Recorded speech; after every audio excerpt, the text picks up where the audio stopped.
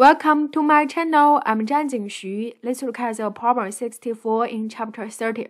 Chapter 30 is about inductance, electromagnetic oscillations, and AC circuits.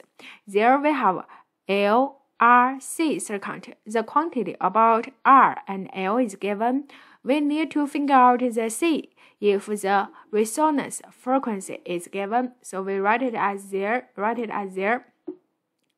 Now, very straightforward, we can consider the resonant frequency as a function of the L and C. This one in your textbook, right? And in this equation, you can see F naught is given, L is given. Can you find C? Yes. We solve this equation, get the function about C. And in this one, we can see L is given, F naught is given. So we input given quantity, get the answer there. Next one. What will be the maximum current, that is the peak current, right, at the resonance, if the peak external voltage is given as 166 volts.